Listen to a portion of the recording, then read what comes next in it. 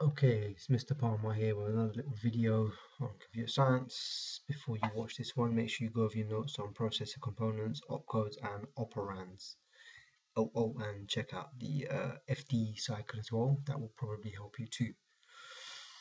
So this one's the final little one in the series on low-level languages, looking at memory addressing techniques. Okay, so big questions. First of all, by the end of this video, you should be able to think about why do the different memory addressing techniques exist. So what is the particular uniqueness in the features of that particular addressing technique? Why do we use it? Okay, and you should be able to think about the drawbacks of each of those addressing techniques. Um, that should help you to describe the four different methods that we discuss in here. All right. So the first thing, obviously, you need to remember what the operand is and the opcode, right? So the operands contain the data or the instruction that you want to operate upon. Okay, so this is an example instruction. We've got the opcode there on the left-hand side from the most significant bit down. Then we've got the operand following that in the remaining 12 bits. Okay, so if the opcode's got 8 bits, 2 to the 8, so there's 256 possible instructions. And with the operand 12 bits, 16 bits there. Okay, so 2 to the 16, so there's a maximum value of 65,536. So you can basically have 64K of memory, which you could address possibly in a computer system, which is a bit rubbish, isn't it? If you think about it.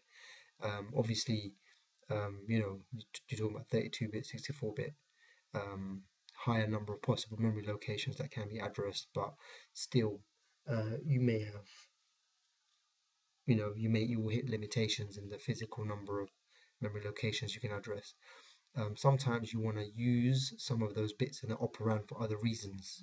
Okay, so then that limits the number of addresses again. In this case, once you take out those 4 bits, you only got 12 left, which only leaves you with 4K of possible memory that could be addressed, which is quite rubbish, let's be honest. All right. So the first memory technique that you want to think about here is immediate addressing. All right. With immediate addressing, the actual data is contained within the operand. All right. That's not particularly useful though. Well, in this case, for example, if it was an add instruction, the opcode there would say add, and it would indicate that the operand is the data to be operated upon. All right. That's not particularly useful though, because if you want to change the value, then you have to change the program. All right, the actual coding.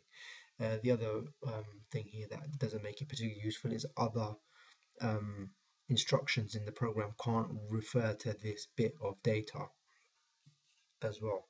Okay, so an alternative to this is to use direct addressing, where the operand actually contains the address in memory. So pretty much all of the examples that I've been talking about in previous videos have been using direct addressing in the example. Okay, so in this case, the operand contains, if you turn that into decimal, it's 4,414. So that operand points at that memory location, and that data item, which is 188, is then loaded into the memory data register in order to be operated upon. Okay. Now, still, there's limitations of that, obviously, because you're limited by the number of bits in your operand, and therefore you will be limited in the physical amount of memory that you can actually address. Indirect addressing, all right, is the technique where the instruction word contains the memory address, but then that memory address points to another address in memory, usually because the actual memory location, right, is larger than the operand. Okay, so that means that in the memory location you can store a larger address that points out somewhere further in the memory than could possibly be addressed in the operand. All right, so what that looks like is I got that same operand as before, but this time I'm using indirect addressing. So that's pointing at 4144. That contains 10,098. All right, so that is a pointer towards that next memory location where the data can then be retrieved and loaded into the memory data register. All right. So you can see that the advantage of this obviously is that you can access larger amounts of memory than you can with direct addressing. However, the disadvantage of this is that it takes slower execution because you need an extra memory cycle. Yeah, one cycle to jump to the original where the operand is pointing, and then another memory cycle to move from there to the pointed, the point that used to follow the pointer to then retrieve the data. Some systems will have an instruction that points out that you're using indirect addressing. So the instruction set itself, the instruction will be indicative that you're using indirect addressing.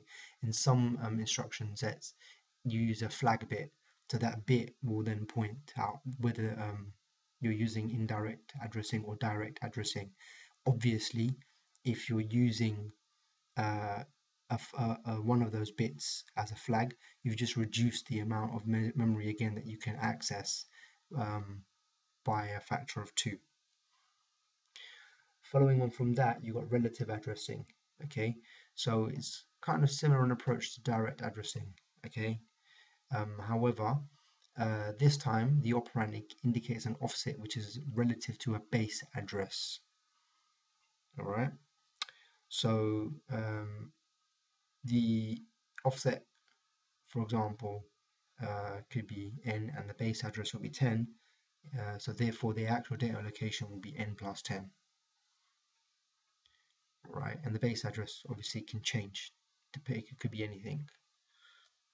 Right, so for example, in this case, our operand indicates that the offset is going to be 4414, right, and we add that to the base address of 10,000, which then will mean that my instruction will point at memory location, sorry, that should be 100,000, right? My memory location then points at that the address will then point at that location, and that's the data that was retrieved and brought back to the memory data register. All right, this is quite useful because the address is always determined as being relative to a particular base address. Yeah, so if you just, all you need to do, if you think about the functions of an operating system, you think about memory management, you think about segmentation and paging, okay, and moving page files around. Yeah, programs basically can be relocated in memory, okay, and then in order to access them, all you need to do is to just change the base address based on where you're moving the file, the page files to. All right, now you've got index addressing. This is the final one. Okay, so this is similar now to relative addressing, but this time what we're doing is we're storing the index value in an index register. Okay, so the effective address that we're trying to retrieve data from is calculated from the index added to the address which is in the operand. Yeah, so the index register, by the way, is the extra register that I talked about in the previous video in this series. All right, so in this, if we have an index of n and the address comes in the operand as x, then the effective address is going to be n plus x. Yeah, so if we're looking at the particular operand above, we can see that n equals 1 and then the address is 3154. Yeah, so in the memory on the left hand side, you can see, okay, my RAM, there's my RAM, and I've got different bits of data in 3151, 3152, 3153, blah blah blah. Okay, and 3154 onwards, I've got an ordered block of data, okay, where I'm storing similar data in a group, for example, in an array. Yeah, and now I want to process some parts of the array in a particular way. In this case, I'm not starting from the first element of the array, I'm starting from the second one. That's why I've said n equals 1, because when you add them together, you get 3155, and that's the memory location that I want to start my processing from. Okay, so index addressing basically is an effective way of accessing blocks of data in the memory, okay, where we want to process large chunks of that data in the same way, because then my index, which is 1, is stored in the index register, okay, and then I can use a branching instruction to jump out. So my flow control will use a branch instruction to go out, call the instructions for processing that data item.